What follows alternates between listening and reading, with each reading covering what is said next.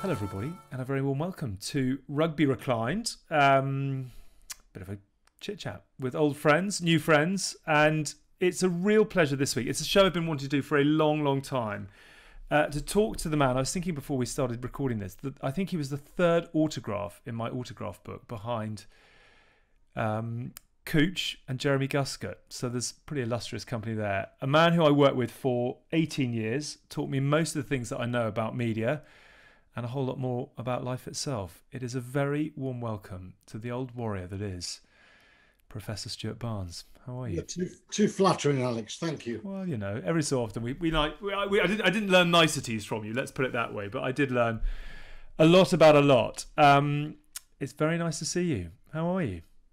It's pretty good. I mean, it's 23 degrees here in Wiltshire.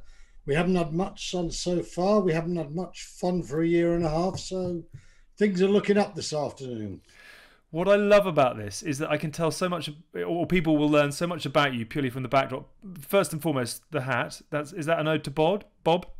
It's not. No, it's probably Bob would be influential. Yes, I like my hats. Yeah. How has the last year and a half been? I mean, is it? I can't remember when we last actually spoke or chatted. It was probably a while ago, actually. But how have you found COVID? Have you tried new things? Have you just cracked into the rugby? What's been keeping you busy? No, I got a few projects going for the first sort of 6 months of the lockdown, when there was almost a sense, wasn't there, of novelty. And then I had to get my fingers out of my derriere and do something with the work I'd done. So in true Stuart fashion, I came to a grinding halt, started reading, listening and drinking. There was also the fact that it's been the longest season, not just for players, but journalistically, Al. I mean, what was there? About a week off. There was a couple of weeks when all rugby was locked down. And at that time, I came up with this stupid idea in the Sunday Times to do top tens, be it players, great matches, just to keep the thing ticking over, just to remind the bosses that I had ideas in my head. And as is typical fashion, I'm thinking, oh, they're going to miss match reports, they're going to miss reviews, analysis, but they love these top tens. So that sort of took us into a new season, and it hasn't really stopped from them. So it's been quite difficult until we got back to grounds. And even if it's just sort of laughing at the banality of coaches with their technical expertise, as in, come on, ref, he's offside, and then a few expletives. And I'm thinking they're getting paid 70, 80,000 pounds for saying something that some old fart on the terrace shouts every week, if they could go. If they could go, yeah. I said earlier, I've been wanting to do this show for such a long time because you and I have had many happy miles. I say happy miles. We've had many miles on the road. We've had many hours in outside broadcast trucks. We've had many hours at breakfast on game day. And I can't really think of many people I've spoken more to about rugby, but we never really spoke about you. And, you know, I mentioned the fact that whenever it was, 1988, when I started my autograph book, you were one of the first people in there, and I watched with great passion and enthusiasm your glorious career with Bath. I watched, I remember very clearly your day with England in '93, which I read something actually the other day that you'd written about that remarkable game against Scotland. Watched you with the British and Irish Lions. And then you very much, for me and most of the people of my generation, became the voice of the game as it went from amateur to professional. And you have been there for the most iconic moments over the last, I'm going to say 25, 30 years. Yeah, you've been talking 25 and a bit. Yeah, you're right. Is it really? Correct. Yeah. And I remember someone saying to me, the thing about you was that, your opinion was sought and it was not always agreed with. But when the big story broke, when an England manager was sacked, or when, someone came to the end of their career, or when a game didn't go the way it was meant to, people wanted to hear what Stuart Barnes had to say about it. And you became a sort of a reaction point to that, really. But there are so many things I want to just talk to you about you, really. Obviously, you're very, very busy now with the Times and the Sunday Times and writing daily, weekly on everything. Does that sate you in the way that, once you were here, there, and everywhere? Do you get everything you want from the game in what you've got at the moment? I think so. Professionally, Al, I mean, I would say I was always more comfortable with the pen than the microphone, in the sense that I knew you had to have immediate reactions, but that was no excuse for not having well considered and conceived reactions, especially if you thought that you have to be strong in your opinion. Now, I say that because I thought my life from a kid who loved football from the age of 8 to quit rugby at 31 was driven by sport. Nothing else mattered as much. And the moment I quit, I quit because I had an offer to work for the Daily Telegraph, not obvious partner with me, but it was straight into Fleet Street as it then was. And I was 31 and I was thinking, okay, Raoul is in charge.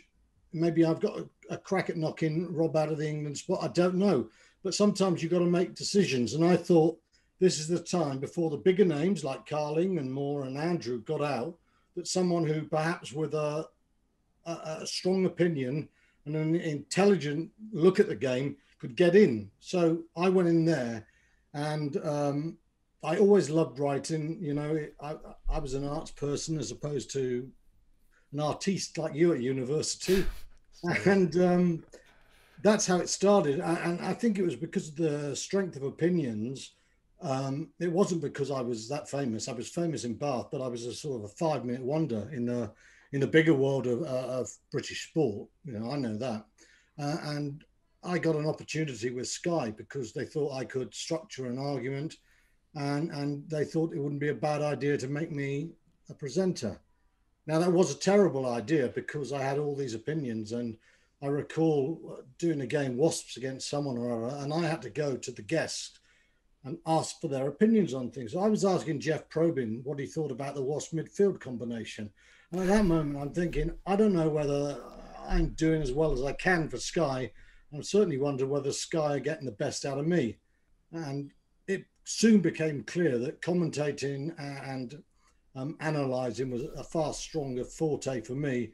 And we just, we ticked the time with Durden, Smith and Lazenby till the guru came along. And so aggressively downhill, I think, in that regard. But yeah. So on that point, you're under pressure, I feel, to say not the right thing. There is no right or wrong, but your opinion has to be backed up, and it has to be backed up with a degree of articulation. Now, even when you've got a file-on deadline for a newspaper, you still have time during the last 10, 15 minutes when there's a little injury or, heaven forbid, a referee is checking a forward pass that takes 20 minutes. You've got time to reassess what you're thinking and how you want to word it. When you commentate, you get one crack at it. And I've always said to live Sunday writers who write live, when you commentate, you must be aware that, it's a case of identifying what's happened, how it's happened, why it's happened, and what the implications are. So a lot gets rolled into that. So there's a lot of pressure on that, but there was also pressure to say it in I wanted to say it in a way that was fresh and original a lot, because I care for words. And I must say, by the end, I was still trying very hard, but it was getting bloody difficult. And I also felt that... Why? Why was it getting bloody difficult? Well, I think 25 years of trying to say something fresh when sports the medium, I think you'd agree, Alex, has become far more driven by the younger ex-player and the dressing room talk, coach talk. And so, all the time I'm thinking there were phrases that were being used, like counter-rucking. I'm thinking there's no such thing as counter-rucking. There's rucking. Now, for a year you can say that, but after that you start to sound like a bit of an old fart. And yet you're thinking, I don't want to go back to just joining the gang and saying something that I think is inherently unthinking. So that's why I thought that was harder, because the words are gratifying if you're lucky enough to write a good column or a report, But it's a bruising experience if you take a broadcaster's job seriously.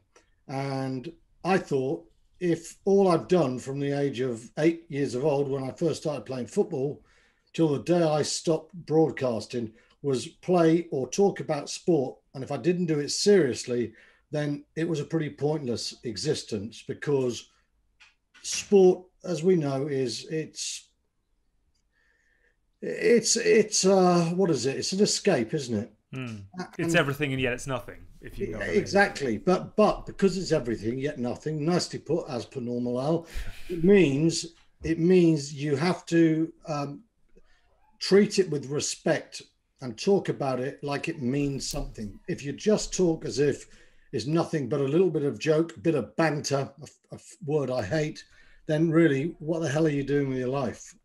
Yeah, interesting. How do you how do you look back at your playing career? Oh, made a bit of a balls of it, really.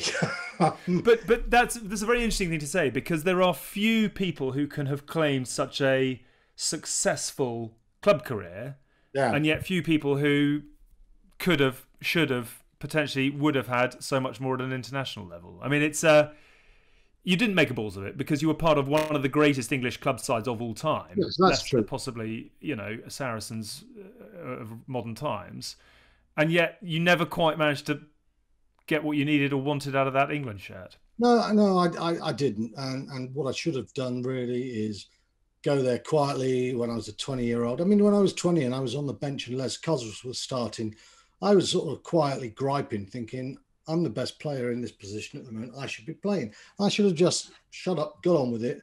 And I got in the team, and I didn't really feel any pressure when I made my debut against Australia, because I thought it was right that I should be playing. And then they dropped me, and I don't think I took it as well as I should. I was angry about it rather than thinking, let's prove them wrong. And I think what I did, I went away to Bath, and I played some great rugby for them. But twice I did the Greta Garbo and told England to leave me alone. And when you twice tell a national team you don't want to be a part of it, you can't whinge if you only end up with 10 caps. That's how it goes. So I think my temperament didn't help me. I think it didn't help that I felt England had players that should play it another way. I thought with Gus Scott and Underwood, you had fantastic talents there. And I felt that England were beholden too much to their forwards. And when I look back at the way England played, probably they were driven by the pack. And I think they probably could have won a World Cup had they had more balance to their game. But overall, for a decade, I think Rob Andrew playing the England way was probably a better bet than Stuart Barnes playing the England way. Now, had it been, I don't know, in a French or a New Zealand shirt, maybe it would have been the other way. But at the time, you don't always see it. You just see, I'm playing better than him. I should be him. He's not playing that well. And it's a regret that I just didn't keep a little bit quiet and really just put the pressure on by turning up at training sessions and trying to get in like every other sane person does. It is amazing though, because I mean it was one of the great rivalries, you and Andrew, in a way that modern sport doesn't really allow for that nowadays. It doesn't generate two players going for one shirt who blatantly, quite openly, have a disregard for each other. Everyone supports everyone, and I understand why the better man's got the shirt, etc. Is that true or not? A disregard for the way they played at times. That's what I meant. Yes, okay. But as competitive rivals, were you friends with Rob off the field? Was it civil? Was it cordial? Was it anything more than that, or was it just? I don't. I think there was too much went on around it for us to be friends, but we were extremely cordial then, and we are now. And it was one of these things that the press liked to see this feud between us. There was never a feud, and I think he's a perfect. And I think as I got older, I respected what he did more and more. Again, because I saw it from a greater distance. I saw the work he put into being who he could be. I think Rob maximised his talent, and for that, You know, I used to think people who I used to like the sort of bandits in life, and Rob wasn't one of those. Um, but as you get a bit older, I still like the bandits. You know, they're still my natural habitat is hanging around with the bandidos. But you see the people who work their butts off and get to the top, and you have massive respect in a way you might not when you're in your early 20s.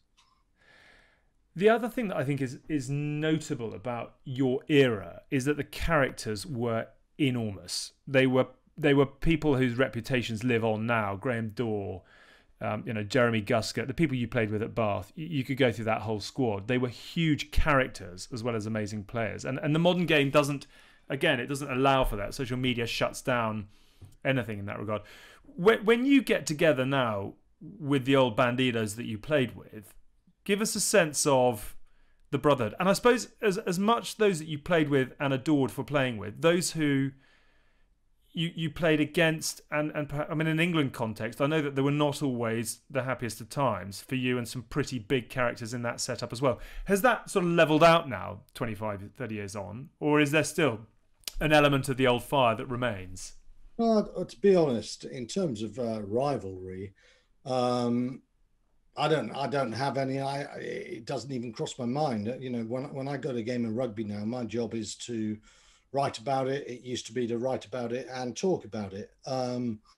So that's sort of, I see someone, it's hello, hell, well met, and nothing else. You know, they've gone their way and I've gone mine, and that's how it is. And funnily enough, when we talk about the Bandidos, one of the strengths of Bath was the fact that we were committed to each other playing and on the training field, but we were disparate characters. So we weren't naturally all great friends. And, you know, I think there's a lot of Bath players I played with for a long time who wouldn't sort of go out their way to see me. And there's a few I might not as well. Having said that, it's a sunny Tuesday night and I'm seeing Richard Hill, who's back from France, and Gareth Chilcott.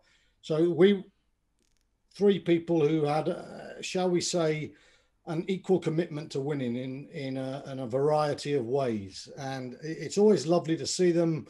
I love seeing Jerry. He's as cheeky as ever. But it's a time that's gone. I am a great believer that, you know, I hear people say Stuart Hooper's Bath or Bruce Craig's Bath.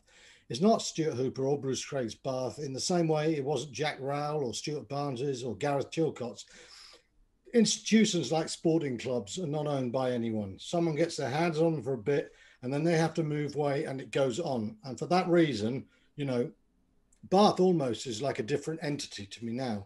And looking back on the past, I think it's 25 years plus. You know, every now and again, I don't mind a little nostalgia, but you know, I think I'm still too young, too much going forward in life to worry about what was going on in the past.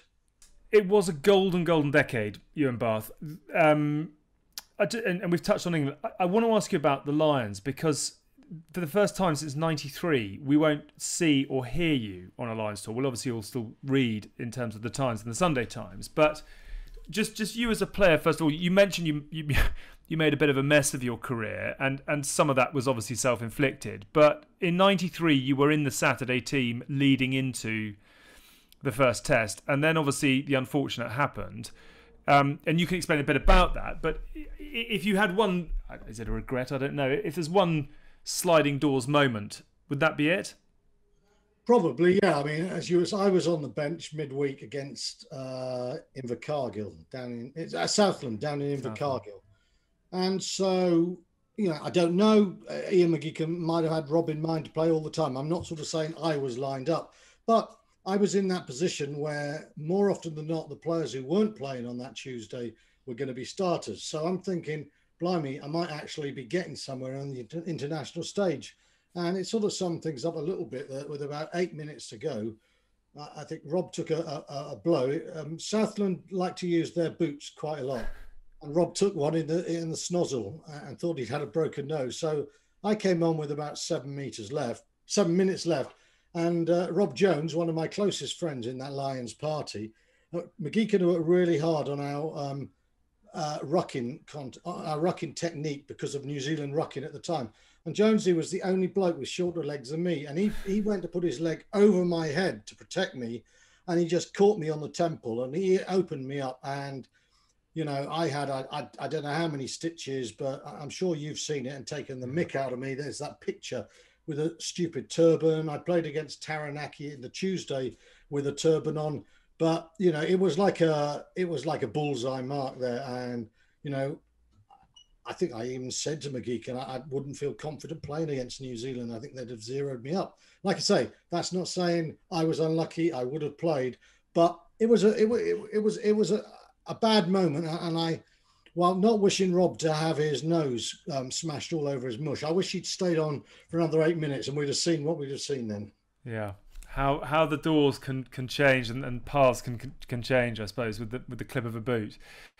But from '93, obviously, I mean, you joined Sky in '94, and I have such amazingly vivid memories of some of your earliest work in what can only be described as a burgundy blazer on Pulteney Bridge, and it was cult fodder in the early years at Sky to see the early Stuart Barnes showreel. It was an amazing thing, Alex, because I came straight in from being a player. I think we beat Leicester. Bath beat Leicester to win a double. I went to South Africa on tour, which for me was fascinating and exhilarating because I always had great belief in the ANC and Mandela.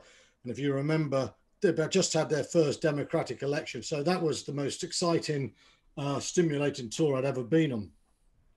But I came into Sky, and you're quite right. The Ron Burgundy blazer was burgundy before. In fact, I think the film may have taken the idea. Well, the parallels are extraordinary. We'll have to dig it out and stick it on our socials.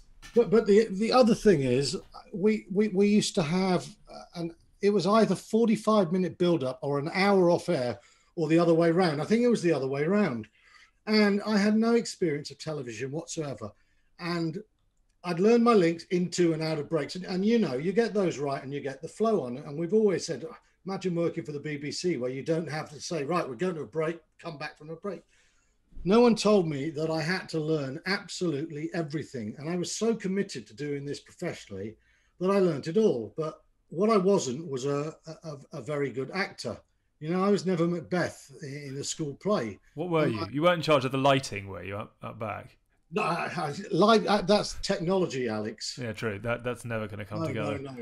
No, so I was never great at that. So I was a little bit wooden. And I can remember everyone used to laugh and say, Christ, your delivery was terrible. And I'd say, but I learned everything and I remembered it all. And I couldn't bear the thought of just getting one word wrong. And you and I know we get thousands wrong through the careers doing it and nobody even notices. But I was trying so hard to get welcome to Sky Sports for our opening day of Premier Rugby. I'm at my old hunting ground, the recreation ground. And I thought, that was bloody good. I taped it, got home, saw it again and thought, oh, Jesus Christ, how long till they get rid of me? And thank God they sort of found a better role for me. They certainly did. You as a broadcaster, you very much had the space in the early years of your career, almost to have it as your own. I mean, obviously Dowie was alongside you, but he played a very different role at Sky to you. You know, you were the crisp, cutting, ruthless analyst, and he was very, very good at man in pub, teammate, team talk, etc. You took very different roles. Yeah. And then obviously the game changed and more people came to the party and more voices were heard and social media arrived and everyone suddenly had the chance to put a voice and an opinion out there. So for you personally, that's quite a journey that you've been on, you know, with the way that you've written and the way that you've spoken around rugby. What was the sort of criteria for you by which you set your stall out in the way that you've analysed the game over the years? Because you've taken no prisoners and you've upset people along the way. You've praised, rightly, some amazing players as well. But you've always walked your own line. You've never bowed to what public opinion was, and you've never been swayed by what other people have tried to convince you. How did you set your stall out as a broadcaster and a journalist? I always remembered There was a line, the poet, I can't remember, but the line was the mob can err as grossly as the few. And I always thought that, and people used to say, well, everyone thinks you're wrong. And I think, well, everyone can bugger off. I don't care. And, politely, I would suggest that I was working 6 days a week, watching rugby, talking to coaches, getting training sessions, talking to players, watching games again, not not looking at games, but watching them deep. So I tried to watch it with every bit of forensic detail that any coach would. And I think you've got to do that, because if you stop playing and you're not coaching, if you just watch a game or you watch a bad game and say that's a load of old crap, so I'll go to the next one, that's no good. And I always used to say that to all the people who came after me, ex-players, to Sky. The most important games to analyse are the bad ones, because what most people tend to see are the highlights reel. You see the highlights of everything. So everyone knows so and so is brilliant because he scored 2 tries, but they didn't see that the winger missed 4 kicks behind him and didn't know whether to step in or stay out. And those are the crucial moments. And so, first of all, I think to do the job as well as I wanted to do, it took a great amount of work. And I think that was a bit like playing. I like to kid people that I never trained, but I actually did train quite hard. And I like to pretend that I just rocked up for a broadcast, but I didn't. I put a lot of hours in, and you have to do that. I mean, you have to, if you want to be good, you've got to work bloody hard. Then I think there's the entertainment factor, and it's not entertaining just to sort of go along with the flow, to buy what the coach is saying because he's got a massive reputation. You got to say, has he got something wrong there? And it's more interesting if you can find a way to say, I feel he might have this wrong. Eddie Jones is journalistically the best thing that's happened to independent-minded rugby writers for a long time, because he's done some brilliant things and he's done some desperate things.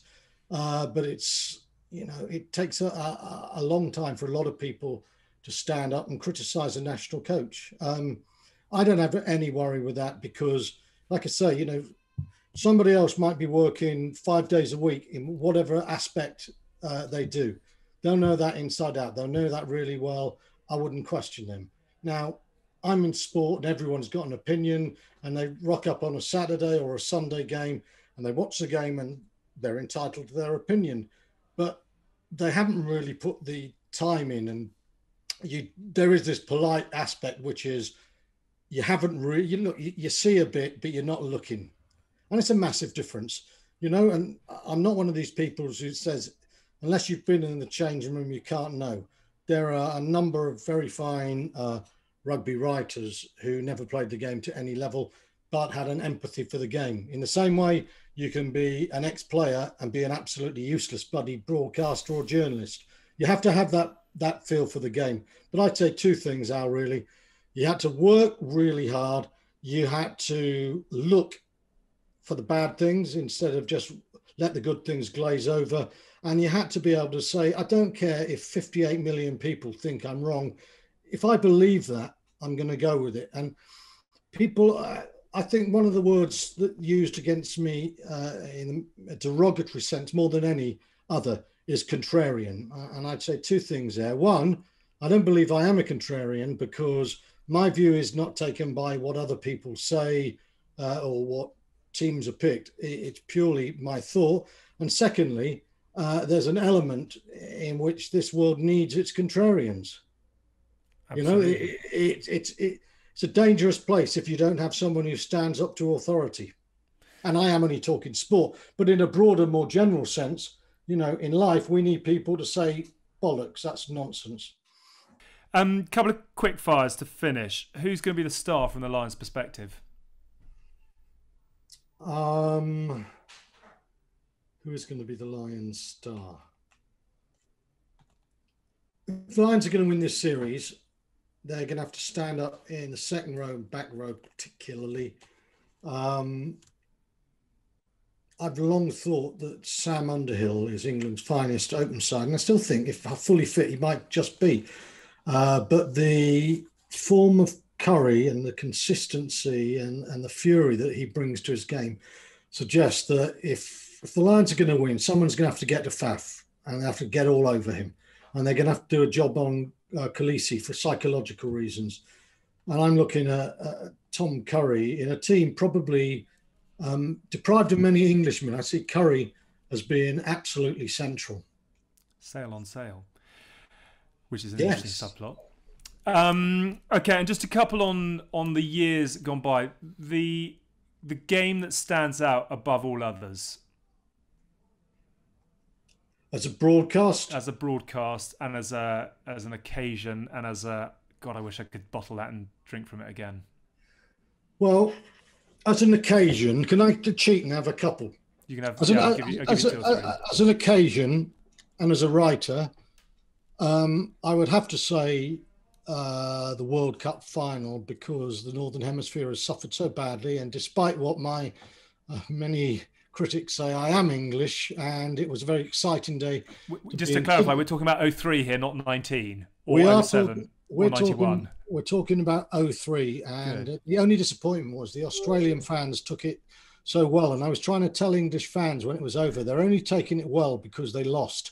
Had they won, they'd be ramming it to you. So I'm disappointed that fellow Englishmen didn't go and celebrate. So that was probably, as an occasion, the greatest game would be, you are better than me on these things. Dates, I've got lost with dates, especially this last year and a half. I would think it was a decider in the Tri-Nations in Joburg. Sky fell for it. I told them they should be sending Miles and myself to Joburg for South Africa versus New Zealand, and to my joy, they bought it. And I reckon that was 2014. South 2014, Africa, New Zealand. Nigel Owens refereeing. Yeah. South Africa, New Zealand. Kid called Barrett got run over by. That's right. Jean de Villiers. John de Villiers for a try. I can remember saying in commentary, you get it wrong. You said, it's all well and good, looking good at provincial level. This is a step up. 2 minutes later, he runs through all the Springboks for a score.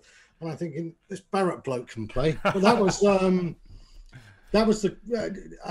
in terms of pace, excitement, quality of refereeing, atmosphere. That was a game that made me celebrate the fact that in the 20 years from me retiring as an amateur to the game getting to where it was professional, the gap was, as it should be, immense. Because sometimes I watch games and yes, everyone's faster and they're fitter and their skill levels are great. But decision making and bits and pieces go out the window, and you think rugby isn't far enough away from amateurism. That game, it was another sport completely, and it was lovely to be from the north there, just sitting back and calling this glorious game. Glorious. And the one player in their pomp that you would pay to watch again?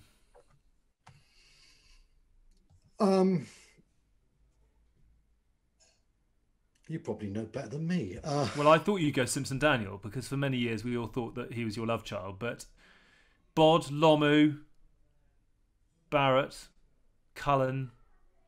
I think you've just done it for me there. I think Christian Cullen. Lomu was just a freak of nature. He was a brilliant rugby player. Cullen was a normal bloke. He was actually even a bit small. His running lines, his change of direction, his strength. He scored a try when I first saw him in Hong Kong Sevens final. And the days when Fiji were number one and New Zealand were chasing them. And Serevi was God. Everyone loved Serevi. Nobody wanted the All Blacks to win. And I was commentating on that game with Mars. It was my first commentary weekend. And he had the ball in his own dead ball line, and he was just running around waiting. And about 3 Fijians came, and he just ghosted past them all. And he just lined up Serevi, and he went off his left, his right, his left, his right.